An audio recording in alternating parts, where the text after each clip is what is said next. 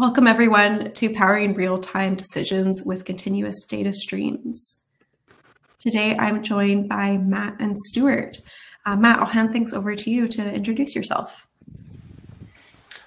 Sure, my name is Matt Mabor. I'm a FME Flow technical support specialist, so working with customers to help them get the most of FME Flow and helping them resolve any issues they may run into with the products. Great, thanks, Matt. My name's Stuart Harper. I'm the VP of Product Development. Been at SAFE since 2008 now. So, yeah, worked in customer success and on the development side as well. So, yeah, excited for talking about stream processing today. Awesome. And we also have Evie joining us on the back end here today to help with any questions that you might have. And with time remaining at the end, we'll also have a live Q&A session. Just quickly, if you are new to Livestorm, if you have any audio issues throughout, you can click that help button on the bottom left. It has 4 troubleshooting steps. Share your emoji reactions with us throughout the webinar with that button on the bottom middle. We will have a poll coming up, so keep an eye on that polls tab on the bottom right, and I'll guide us there once the time comes. As I just mentioned, the questions panel. So if you have any questions throughout the webinar, please do get those into the questions tab. And lastly, the chat. Keep letting us know where you're tuning in from and leave any comments there. All right. And lastly here, if you would like to download the slides to follow along live, you can do that with the download button on the top right of the PDF here. So with that, I'll get our presenters to turn off our webcams just to save on some bandwidth for the rest of the webinar here. And I'll pass it back to the team for our agenda. Great, thanks, Elizabeth. Yes, so the agenda today will talk about what data streaming is, what the sources of data streaming are. We'll talk about data streaming in the context of spatial data. And then we'll start to get into more of the demos. So Matt will actually walk us through some of the patterns that we can use when building out the workflows in FME Form. And then he'll show examples of running the workflows on FME Flow. So lots to get through today. We'll start by just giving an overview of working with continuous data streams and some of the terminology involved, because there's a lot of different terminology out there. You might have heard the phrase data streaming, you might have heard the phrase stream processing, you might have heard the phrase real-time processing frameworks. So I kind of just want to give a brief overview of these different terms because we're going to use them interchangeably throughout the presentation and in our material as well, to be honest with you. So the 2 main terms you're going to hear when you Google things is data streaming and stream processing. So data streaming, this is about connecting and then transferring data across systems. So it's about connecting to these message brokers, connecting to the source of the streaming data, and then transferring the data across the system. So an example would be connecting to a Kafka message broker and then ingesting the data and writing it out to, say, Snowflake. So this doesn't handle any processing. It's just basically moving the data from one system to another. And then stream processing essentially adds a layer on top of that.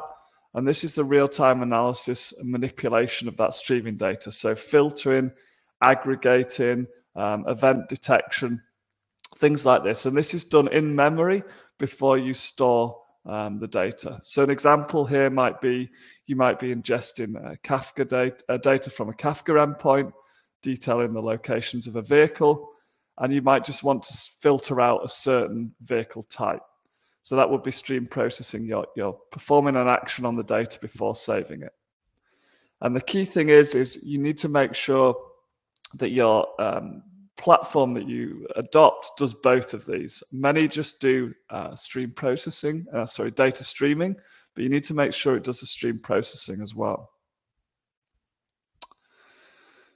So the other thing here is time to value of data. So many organizations, they're looking to reduce the time gap between data arrival and its analysis.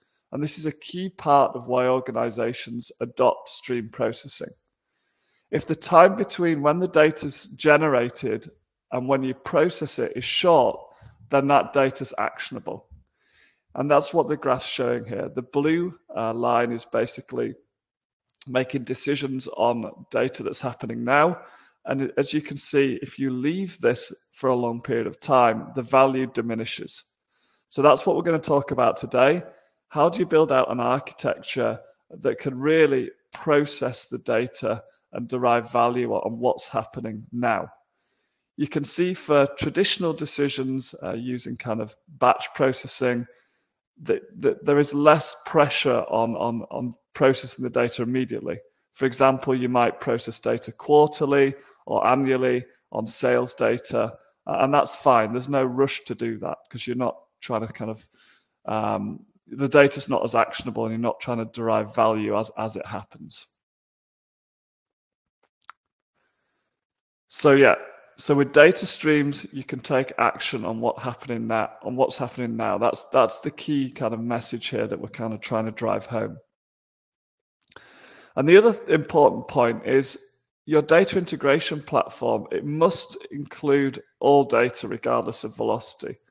So it's no good if you're using a platform and then you say, oh, my data volumes have gone over, so many messages a minute. Now I need to move to another system. So many enterprise integration platforms do not support this high velocity data. And, as we all know, many of you probably hear because your enterprise is just more and more the data you're getting is higher and higher velocity. So you need to make sure that the platform can handle that high velocity data. So what are the sources of data streaming here? So obviously I've got a list here. Let's get people to chat as well. What are your sources that you're thinking about that are high volume, that you're thinking you might need a stream processing engine to handle? Obviously, the big one we see is Internet of Things. So this could be here's some examples we've seen: sensors on rolling stock, on trains, autonomous mind with sensors, fleet tracking on vehicles. So that's kind of one area. We've got telemetry and SCADA data maybe coming off wind turbines, temperature sensor, flood data. There we go. We've got automated rain gauge data. That's a good one. Oh, animal collar tracking. Yeah. So these are all kind of sensor-driven data streams, event streams. And then the other two kind of areas that we don't run into as often, but we can handle are business applications and digital information. So business applications would be things like when Visa are collecting transaction data. That's a huge amount of data coming in, millions of records every minute. And so you need actually to build out a stream processing framework to handle that. Same for digital information. Let's say you're tracking clicks on a website on Amazon.com. Again, huge streams of click information here. So yeah, stock market is another one there, Frederick. Yeah, so again, yeah, market data is a source. Now we tend to play more in the Internet of Things, but that's not because we don't support the others. It's just historically that's what our customers have come with to us. So yeah, thanks for live chat in the comments there. Let's see if we've got anything. Mine dispatch records, that's an interesting one. GPS sensors on police cars. Okay, yes, there's a good range there. So let's talk about spatial data in the context of these streams. I actually think a lot of the things people just mentioned, they're going to have a spatial component to them there. So, the world in which we live is spatial, as you all know that. Your phone is tracking your every move, not just indoors, but outdoors. Modern vehicles, when you get in your car, they're tracking your position. The cereal that you eat in the morning to get to the store where you bought it, it's been tracked on the train, it's been tracked on the airplane, your package has been tracked. So spatial data is just integral to life, really. And as an organization, if you're not leveraging that spatial data, then you're going to be at a competitive disadvantage. So, spatial data, for those of you who are already in the kind of geo sector, you know that it reveals relationships and insights to help you make better decisions. And this just doesn't, if you're just focusing on tabular data, you're just going to miss these relationships completely. And so, yeah, without this spatial data, you're going to miss opportunities, which means you're going to allocate resources poorly and ultimately fall behind your competitors. And the last point here is spatial data enables you to see both when and where events occur. So without the spatial component here, you can't do the where part. And that's so important, especially when you're talking about GPS sensors, because the where is, I would argue, that's at least half the value is where the event happened, not just when it happened. So spatial data in data streams is no different. Spatial data is prevalent in data streams just as it is within normal kind of, I'll call it kind of low velocity streams. So you need to make sure that you can handle spatial data and gain value from the data that's coming in from the data streams, just in the same way you can with lower volume streams as well. Here's a few scenarios that you can read about that are linked in a presentation that we've seen our customers working with spatial data and streams. I've got lightning strikes is an interesting one. There's way more lightning strikes than I could ever imagine. When we were looking at this, there's thousands, I think thousands per minute happening. And the other two stories are very interesting as well. So you can click through and look at those. So the key thing here with the FME platform is, spatial data is everywhere, but our support for spatial data is far-reaching, industry-leading. And you can see we have IoT down here as a source, but the key thing is here, you might want to load that data into a GIS system. You might want to merge that data. You might want to overlay that data. So it's very important that you can connect to BIM, CAD, 3D geospatial databases, point cloud, raster, because you might want to bring the stream data together with these other data types. So we have comprehensive support here, really across all data types. And the other point here is with the FME Enterprise Integration Platform, we have two components to this: FME Form, which is where you're going to build your data streaming workflows, and then FME Flow, where you're going to deploy your data streaming workflows at scale. Now, the great thing here is when you're building your other types of workflows, you also use Form and Flow. So you don't need another system architecture. You don't need to learn new tooling. All you're going to do is kind of approach how you use these tools slightly differently. And Matt's going to talk about that in a second, but it's all the same tooling. So you don't need to ramp your staff up, on new tooling and figure out how to deploy a new architecture. You can just leverage what you already have. And yeah, the key point here is you build your workflows in Form for stream processing, but you deploy your workflows and the stream capabilities are provided by FME Flow, and we'll show you that shortly. So let's get into working with data streams now. And Matt's going to get more into showing FME and how we actually use it.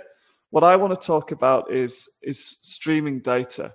It is different, and you need to understand the difference to get the most out of things when you're building your workflows within FME. It is a different pattern that you're going to adopt, even though it's the same tooling.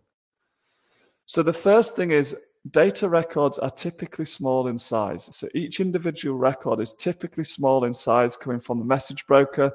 It's usually a JSON fragment or an XML fragment, not usually binary. But data velocity and hence total data volume can be very, very high. Obviously, even if the JSON snippets are very, very small, if you have 1 million of those coming in every minute, then over a 24-hour period, you could be storing gigabytes of data. The other thing is data velocity can be highly variable. So you might have huge spikes in data coming into your system. For example, if you're tracking vehicles during rush hour, it's going to be very, very high, but in the middle of the night, the data volumes are going to be very low. So you need to make sure that you can handle this high variability. Another thing that you don't need to ever really worry about when you're working with kind of static data in databases is data can arrive out of sequence.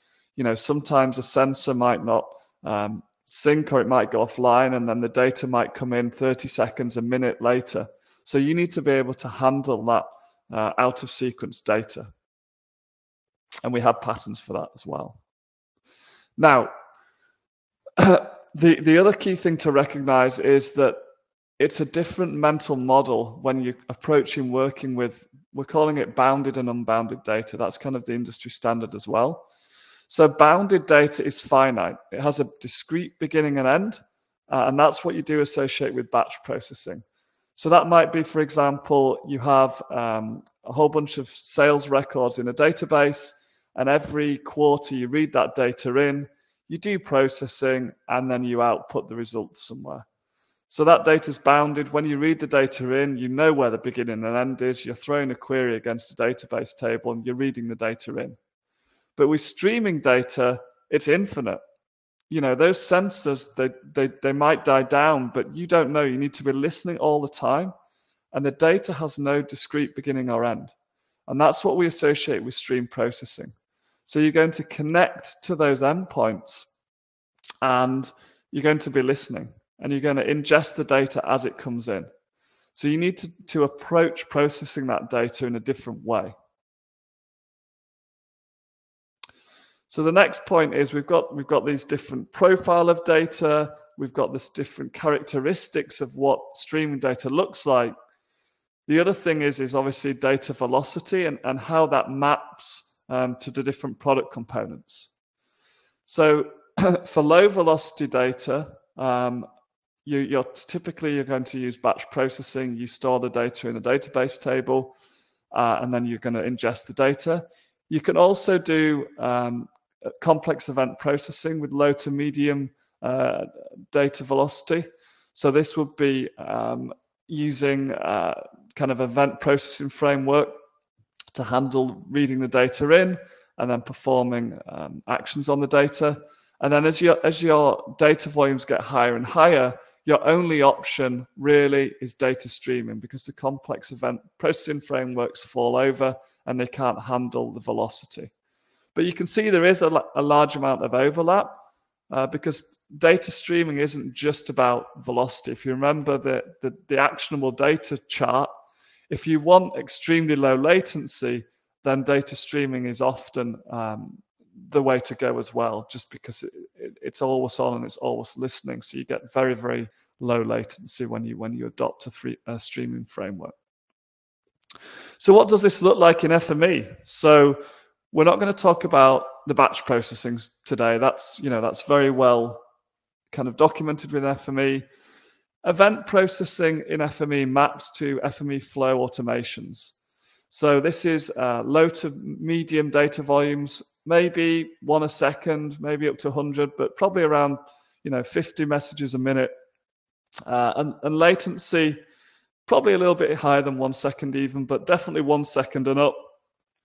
And this model is also triggered by events, but it can trigger very, very complex workflow orchestration on this side. So you can build up a lot of logic, chaining workspaces together, triggering different things that are going to happen, and doing parallel processing and things like that. So extremely powerful here, but it does start to fall over, excuse me, when the data volumes get higher. FME flow streams, this can support extremely high data volumes. I've tested personally, I think, millions of records per minute. The latency is near real time because it's always on and receiving data from the stream. The trade-off here is obviously you can't build big complex workflows that take half an hour to run. You need to do a simpler workflow focused on ingesting data quickly and doing things like filtering, aggregation. But you really need to think about that logic that you're putting in place, because the more you add, obviously, the longer it's going to take to do the work. But the key thing here is workflows are authored in form, regardless of how they run in flow. So for both of these, you're going to author in the same tool. And this is kind of just a visual pattern of what this looks like. So we've got a web app here. potentially triggering an event. Might be a WebSocket, might be a SQS message coming in. It triggers an event, the automation picks it up, and then when that job comes in, engines come online and start processing and running the job. This, on the right, is the stream processing. So here we might have multiple IoT devices collecting data. They send that information to the message broker, for example, Kafka, MQTT, and the stream processing framework on FME Flow connects to the message broker. It's on all the time, listening, and as soon as a message comes in, the engine pulls that message in and starts processing it immediately. So what are the sources of data streams? You've heard me mention a few. We actually spent there's a big push a few years ago to make sure we support all key messaging protocols. So typically, well, almost always you're connecting not directly to the sensor or the client, but you go through a message broker. So these IoT sensors send messages to a message broker, and then the FME platform can connect to this message broker and ingest the data. So we've got RabbitMQ, AMQP, MQTT, Kafka, and then we've got all of the message brokers in the top clouds as well. So yeah, the main message there is kind of, yeah, we can pretty much connect to every mainstream message broker. If we don't connect to one that you want to see, then please let us know. Yeah, so we've got the first poll question here. It's if you click on polls in the bottom, is your organization currently leveraging or planning to leverage streaming data? Yeah, I'll give everyone a few seconds to answer here. Great.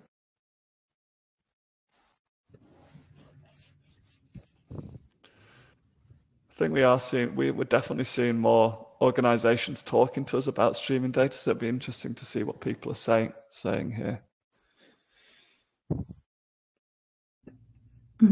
Yeah, it looks like most folks have answered yes, we currently do.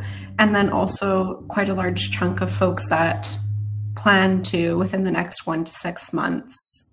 And then also, you know, another 25 or so %, another quarter within 1 to 2 years or within 6 months to a year. Yeah, it doesn't surprise me. I think even a lot of cities and you know, we're talking one the other day who they have all the parking meters, and all of these are going to be streaming data back as well. So a lot of the infrastructure that's going in now is getting sensors kind of built into it. So teams are having this data thrown at them and they need to figure out kind of how to handle it and process that data. Okay, thanks for that. It's good. Okay, so now I'm actually going to pass things over to Matt. So take it away, Matt. Thanks, Stuart. Yeah, we're certainly seeing on the customer success side a lot more requests for demos of streams, and it certainly seems like that IoT infrastructure just continues to grow more all the time. So I'm going to look into, spend the next part of the webinar looking at stream processing and FME specifically, and we'll look at some common workflows and a demo. So the first thing we should talk about that Stuart's already touched on, when you're working with raw unbounded data, you need a way to chunk that data up, to break it up, to process it. So when processing that data from a non-streaming data source, like a database or file, that database is at rest, it's bounded and finite, and you can load that data into memory and then sort and group the data before analyzing it. But when reading data from a stream, you can't do this since it's unbounded. It will never finish loading. So this is where windowing comes in. Windowing means you're basically taking the data and breaking it into time-based groups, and then you can take each one of those groups and analyze them downstream. And so we have a transformer in FME, for those of you who are familiar with the product already, called the time windower that we'll look at shortly. So for example, if you were reading in a stream from a sensor and the data points were coming in at roughly, say, 1 point a second, so a lower volume stream, you might choose to window that data on a 1 minute interval. And this would mean that you would have roughly 60 points per 1 minute period to process. So let's look at some of the core stream processing workflows quickly. We'll look at filtering, enriching that incoming unbounded data, aggregating it, which is very common. You only want to aggregate each window that you're processing, and detecting events in that data so that you can take action in your real time. So first we'll look at filtering. The more data that is being sent and kept, the higher the cost. So you have to ask, do you really need to save it all?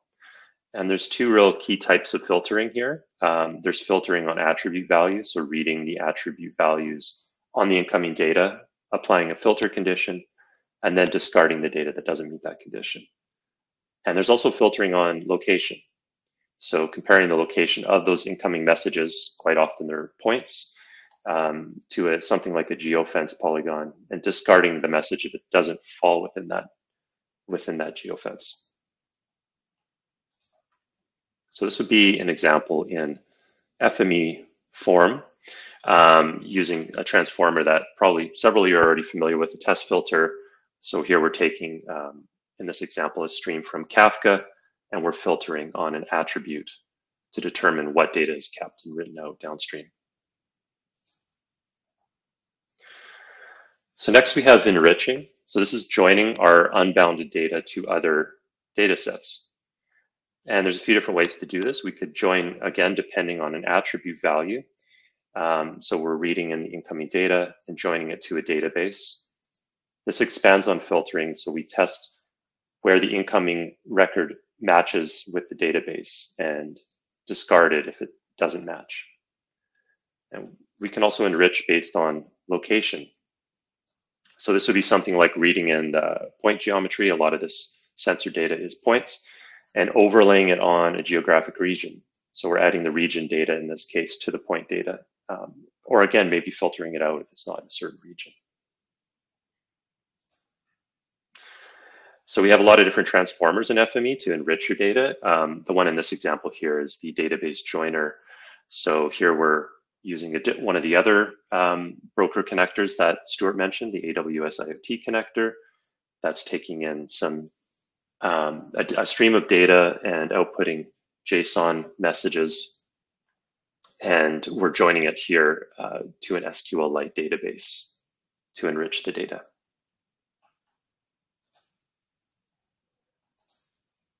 And so unbounded streams can contain huge amounts of data, but if your end goal is to summarize that data, it would be very costly to store it all before processing. So summarized blocks of data defined by time window or geographic boundaries can be aggregated and processed from the stream before committing to disk. So an example here would be something like the average speeds of vehicles crossing a bridge during rush hour in a 1 minute video, or in a 1 minute window, sorry.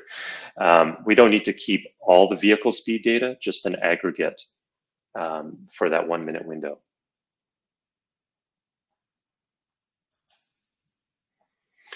And popular transformer we have for doing this aggregation is our statistics calculator. This would let you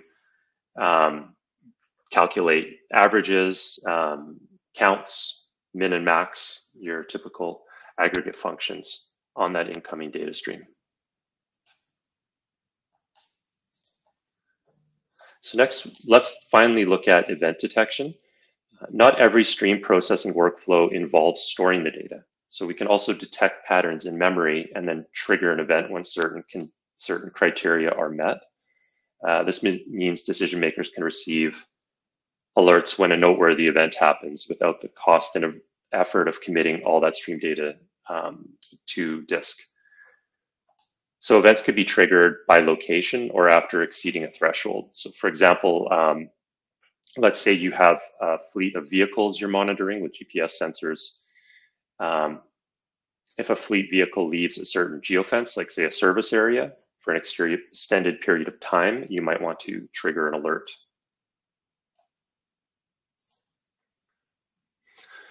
And to do that comparison, we could use a spatial filter. So in this example here in the top left, we're reading in a static geofence. Geofences are not always static, as we'll talk about shortly. But in this case, it's a static geofence. And we're passing that into our spatial filter And then as our candidate features, we're passing in points from a Kafka stream. And then we're going to tag any that are outside of our boundary. In this case, it's the City of Vancouver city limits. And we'll use our time window that we're going to look at more to window on 30 minutes. And we're going to send a notification only if a vehicle is out of Vancouver for more than 10 minutes. So there would be more downstream processing to make that happen, but just wanted to focus on that spatial filter for event detection here. So geospatial data and analysis and stream processing. Let's talk a little bit more about that. We've already spoken about filtering on geofences in the prior filtering workflow we looked at. It's important to note that the geofences themselves, as I just mentioned, might be moving as well. So the last example, it was static. They might be moving as well. So you may need to reload that geofence periodically, perhaps when each window changes. And the time window where we're going to look at has an output port for doing that. There's also proximity analysis. So for example, if there's a gas leak detected from an incoming data stream, where is it? Who is affected in the area? Snapping data to a network is very helpful when we're doing geospatial processing on unbounded data. So for example, snapping vehicle points to road network lines. Doing this on an unbounded stream before the data is committed to the database is beneficial because that data can be filtered and cleaned before storing it, saving you some time and effort and cost. And lastly, calculating distance. So this could be the distance between two moving points, for example, like aircraft.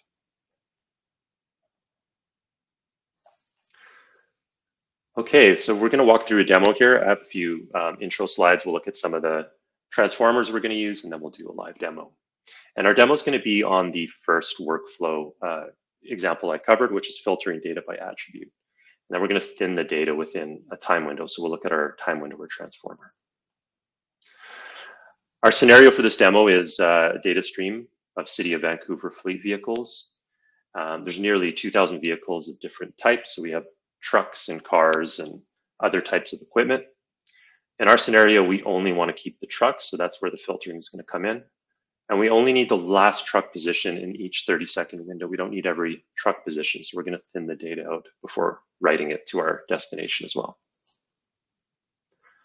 So the high-level steps here, we're going to read from a Kafka stream, filter on the trucks, and window every 30 seconds before writing out to Snowflake in this example. And so the start here is our time windower. This groups incoming unbounded data into time-based windows that we've talked about. It has a tolerance to account for messages that arrive out of sequence. So you might have some messages that come before or after. Those can be output through another port and handled downstream. And in our scenario, we're going to create 30-second windows. And then we're going to use a sorter. This makes sure that the Windows data is sorted so that we can get the last location for each truck.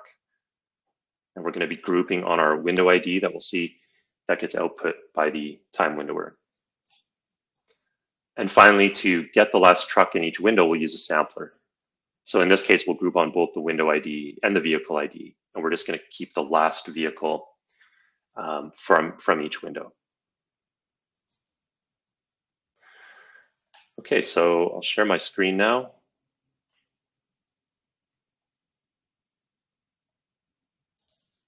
Great, so as Stuart mentioned, we start in FME Workbench, whether we're building a stream, an automation, whatever it may be. We have a Kafka connector here set to stream mode that's going to receive data from our stream. I could switch this over to batch. These broker transformers do have that mode for testing as well, but since we're going to publish this up to FME Flow, I'm going to leave that as stream mode. So I've got a collapsed bookmark here. I'm not going to go into too much detail, but we're basically going to do some JSON parsing of those messages coming from our stream. And we're also doing our filtering on trucks there. But I really want to focus on this part here where we're using the time windower. So we just covered, we've got our 30-second window. Our data does have timestamps, so I've identified that here. It doesn't have to have timestamps. You could window based on when the data is coming in. And here's the tolerance settings I mentioned. So I've set a 5-second tolerance on the incoming data. So we could capture any out of sequence data. And the real important part is that window ID. We're going to use that window ID that comes out of the time window or downstream in our sorter here. So we're sorting by vehicle ID. We're grouping by that window ID. And then in our sampler, we're grouping by both the window ID and the vehicle ID when that group changes to take the last feature. So that window ID really creates those chunks on your unbounded data to let you process it downstream. And finally, we're going to, again, group on the window. When that group changes, we're going to write out that chunk of records to Snowflake. So we could run this in FME Workbench, but we want to really host our stream on FME Flow, and there's many benefits to that. So we'll publish it up to Flow here.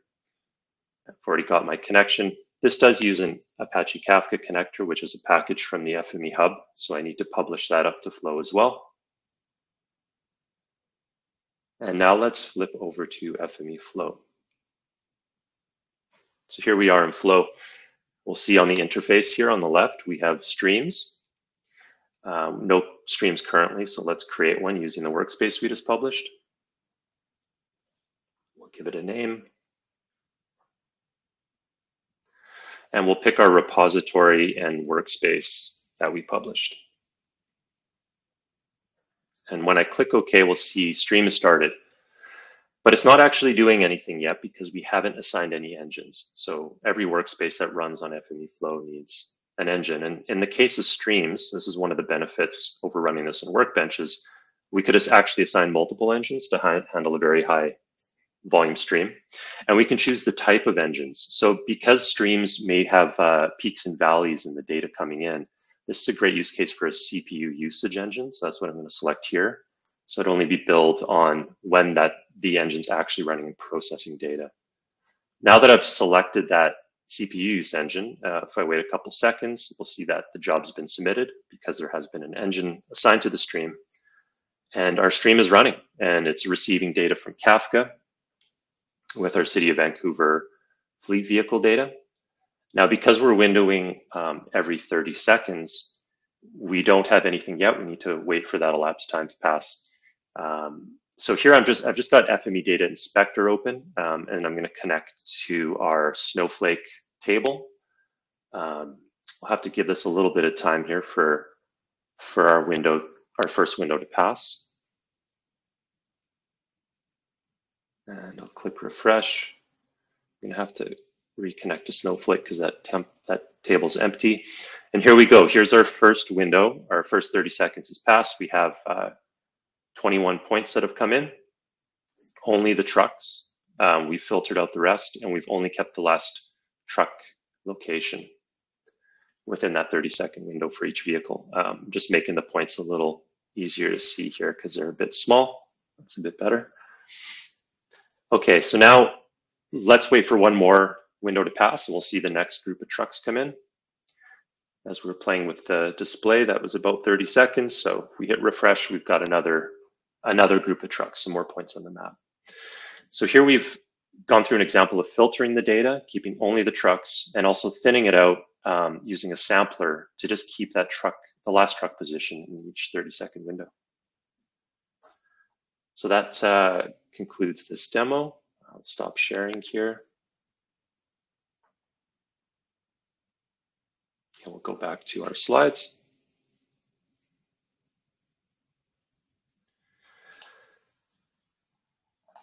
So in summary, sensors and data collection are exploding, as we talked about. More and more people are, if they're not already using streams, they're interested in using them. FME can connect to many different streaming sources. As Stuart showed earlier on that slide, we have at least a dozen, I believe, probably more now. And we can help detect spatial and non-spatial events in your unbounded data and notify stakeholders, as well as filter, aggregate, enrich data in real time. So this is going to help you deliver insights faster and make for more satisfied customers. So I'd like to pass it back to Elizabeth now to conclude things. Awesome. Thanks, Matt. Yeah, so just briefly here, if you are newer to what we do here at SAFE, we've been solving data challenges for over 30 years now. We just celebrated our 30th anniversary this past year. We operate in over 128 countries around the world, and yeah, almost 30,000 community members as well. Some resources briefly here before we wrap up and head on to our Q&A portion, which actually now is a good time to pause and just remind everyone, if you do have any questions from the content today, from what Matt and Stuart presented, please do get those questions into our questions tab. All right, so resources. Get our ebook on spatial data for the enterprise. You'll see the short link there, fme.ly/GZC. Our FME Academy and Knowledge Base are both great places to learn how to knowledge articles as well as guided learning at your fingertips. So a couple short links there that you can check out. Those are great resources to get a deeper dive into your learning. And then webinars, safe.com/webinars. We have a lot of great content coming up, and then as well as hundreds of webinars on demand to browse through, depending on what you're looking for. Next steps following today's webinar. If you have anything that you'd like to chat with us about further to do with data, contact us at info@safe.com. And the FME Accelerator course, it's just 90 minutes free of charge, and it's a great place to get started learning the ins and outs of FME at a high level. And our all new solutions page. This page is real-time data stream processing, all about empowering better decision-making for your organization. Highly recommend you check this out. It was actually just published, I think a day or two ago. So it is brand new, and it's a one-stop shop to learn more about data stream processing. I will also drop the link for this in the chat so that folks can access it directly. And then also, I know, Matt, you were mentioning we have this knowledge-based source as well on working with real-time data and FME. So that's another great resource as well. And I will drop that in the chat too. Yeah, I think that one will be very helpful for a lot of people. We'll address questions coming in the chat and the questions panel here shortly, but I see quite a few questions around, triggering workflows based on events and other websites. And that's more of an automation event handling use case. And so that page that you just mentioned, Elizabeth, kind of covers the differences in those two and provides lots of different tutorials and explanations on those different methods. Fantastic. All right. And so also claim your community badge as a thank you for joining us here today. I will drop that code in the chat. So if you aren't yet a part of the FME community, we definitely encourage you to check it out. It's a great place to network with other users and FME experts as well. Yeah, so today's code 23CVKM. And once you're on the community page, you have to scroll down just a little bit, and it's on the right side where you enter that. And with that, we do have some time remaining here, about 15 minutes for Q&A. So I'll get our presenters to turn back on their webcams, and we can take a look at the questions panel here together. Great.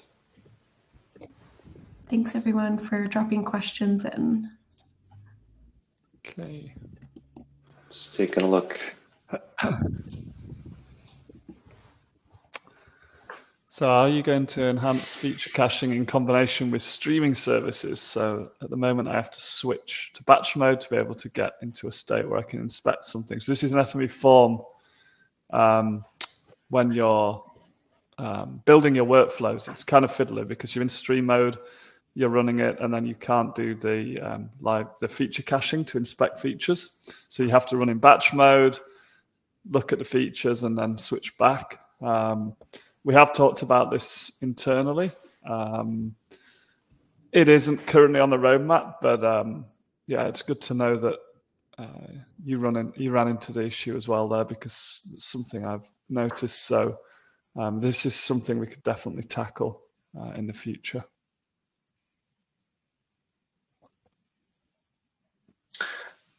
There's a question, is it possible to harvest the survey 123 data from publicly available ArcGIS online web map? We're going to have a webinar in a couple weeks around automations. This sounds like a better use case for an automation, if I'm understanding the question correctly. We certainly have triggers in automations, like for example, our webhook trigger. Every time a survey 123 response is submitted, you can trigger an automation in your real time. But that wouldn't be the best use case for streams. It would be possible, but not the best use case. And I just dropped a link in the chat to that webinar in case anyone's interested to register and check that out. I think it's a similar story for SharePoint as well, Matt. I think you would. Yeah. You could. I don't think there is a SharePoint document watcher, is there? But I think you can use webhooks potentially. SharePoint webhooks to sync. Yeah, I haven't played with the SharePoint webhooks myself. They do have them. They seem to be a little more complex to set up than a Survey 123 webhook, for example, where you can set it up through the Survey 123 web interface. I think the SharePoint one is a little more programmatic, but they are out there, and that's another case where we will cover that in our webinar in a couple of weeks. Our webhook trigger and automations. And something a lot of people do with SharePoint, just because the webhooks seem to be a little bit more complex for customers to use, is they'll often use a polling workflow there. So we have another trigger, and they'll just poll for SharePoint changes every 5 minutes or hour, or whatever their requirements are. Usually people don't need to be notified at very high frequency for things like that. An hour is good enough, but it all depends on the use case. Okay, there's a question here. Has there been exploration for how FME can support integrate with Esri's new product Velocity? Are you familiar with this one, Matt? I've heard of it. Yeah, that's a new. I'm not quite sure if that's going to replace some of the streaming functionality in GeoVent server, or if it's going to remain as its own standalone product. But yeah, it's newer, and I haven't done a deep dive on it yet myself. So I couldn't. Has there been exploration into it yet? I'd say no in terms of how those two can work together, but it's certainly something that I would like to explore further.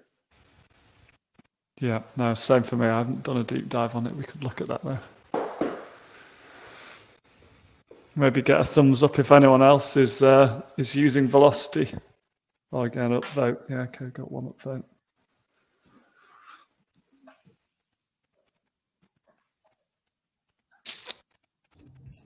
Okay, are there any plans to implement a stream reading service on Flow so that it doesn't block an engine? So, I mean, the whole approach when we were building out a stream processing framework on Flow was that to get the low latency and the high volume, you need that engine to be up. You need it to be listening at all times.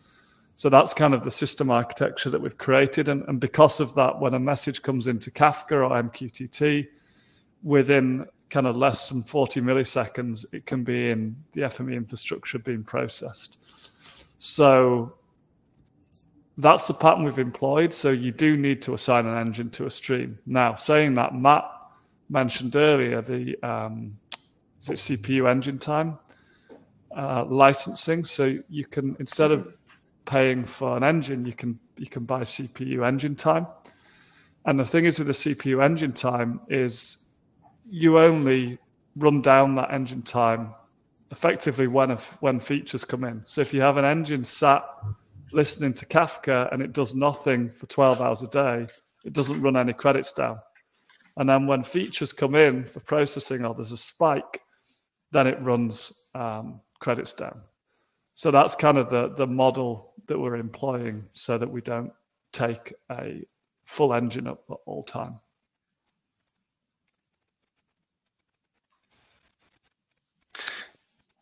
There's a good question here. from Ian Fletcher. Do you have any good streaming resources that you can recommend for people who might want to play with some of these new techniques? That's certainly something we're always looking for too, or some publicly accessible streaming streaming resources. There's very few, because streams are expensive to host. There's very few available, to be honest. And internally, for a lot of our testing, we've kind of created our own with a lot of data. You know, you could look at creating you have millions of records sitting in, for example, Google BigQuery that are feeding a Kafka stream. We've created, or Kafka broker we've created. So you could look at doing something like that, but don't really have any good publicly available ones that I could share. If you have any, then please share them with us. Yeah, you know what? There, Stuart? Ian, Network Rail used to have some that I played around with a long time ago, but they were very complicated. But they were behind a login, but you could access Rail data feeds to do with scheduling and stuff. So maybe have a look at that.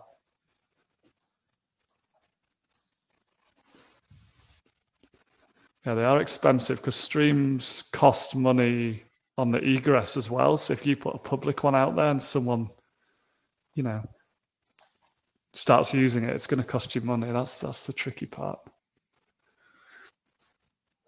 You could use what do we use? We use Confluent, don't we, Matt? So that's a hosted Kafka. Yeah. And it's pay per use. I think we have demo servers set up internally, and I think it costs us $2 a month. And you can just launch a Kafka and start sending data into it for testing. And yeah, that's Confluent's a good platform for kind of getting very, very quick start with Kafka. Yeah, that's a great suggestion for sure.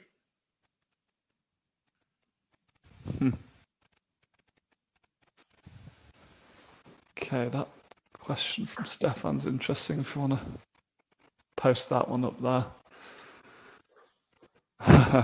Okay. Okay, so each incoming MQ message, MQTT event needs to join to that 1 million devices. 500 events per second. So you've got 500 events coming in, and each event needs to join to 1 million devices. I wonder if the devices are static or if they're updating as well, because when you start the stream, you could load those 1 million devices into memory potentially using a reader. And then the join should be quite fast, shouldn't it, Matt? But if you're having to go out on every message, if you're having to go out and rejoin, that's going to be tricky. That'd be a bottleneck for sure. Yeah, getting that into memory ahead of time would be helpful. I mean, I'm trying to think of another option of maybe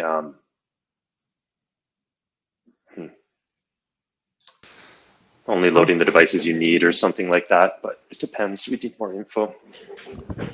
Yeah, it's tricky when you're going out, but if you can get things loaded into memory when you start the workflow, then that's the way to do it. But if they are updating, then you could offload the workflow to an automation as well or something. Like you can, depending on how you do it. I think it's best if they reach out and we can try and figure something out. Yeah, I wonder how much control they have over the stream source, or if it's just something they have to ingest, because perhaps breaking that into a few different topics where you maybe don't need all 1 million devices, and having a few streams running to help process such a large volume might be an approach. But yeah, like you say, the best option is probably to reach out, get more details. Can we use multiple webhooks in a single workspace? Okay. This we can answer more broadly, can't we? Can you use multiple streaming, I don't know, what do you want to call it, transformers in a workspace? No. So one workspace, one Kafka connector, one WebSocket connector.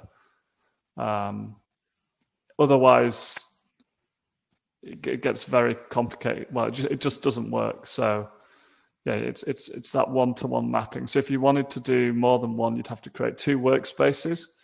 And then what you could do is aggregate the data, or you could then pass the data downstream to another workflow once you've ingested the data from the multiple webhooks.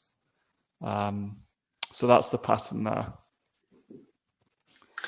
Yeah, in Kafka, you can, with our Kafka connector, monitor multiple topics. So if you do have a few different topics, a few different types of messages, you could process those in the same workspace potentially.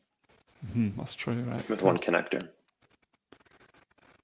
I think a webhook's hard-coded on the URL, though, is it? Yeah, webhooks is kind of a different beast.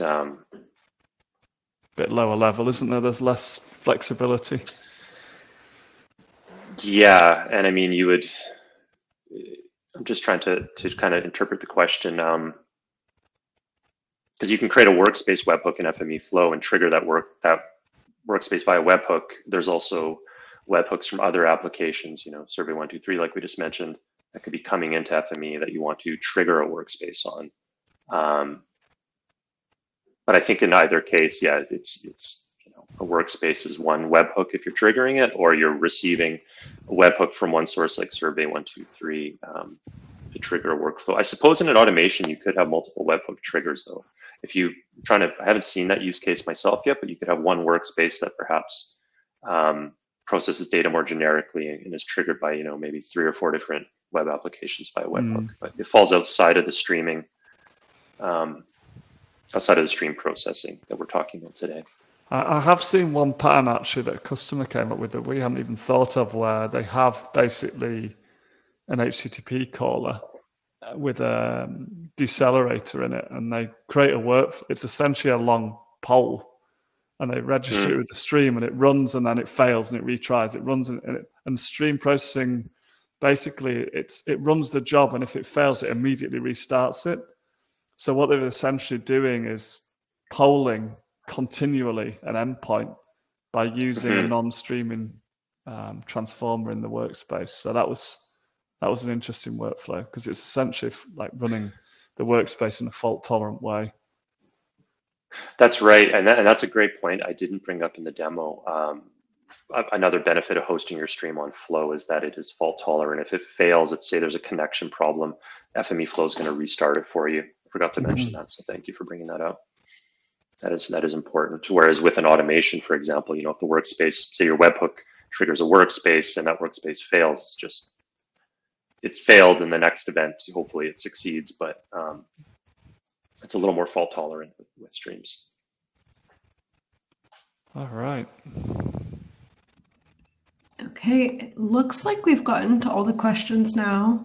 Unless Stuart or Matt, you see anything else you want to touch on further? I think that was good. I think we've covered everything there. All right, so folks, we will stay online a couple minutes longer just in case you do have questions that come to mind or pop up that we'll be able to get to on the back end there. But in the meantime, thank you so much, everyone, for tuning in today and for your time, and as well to Stuart and Matt for your time in preparing this content and sharing it with us today.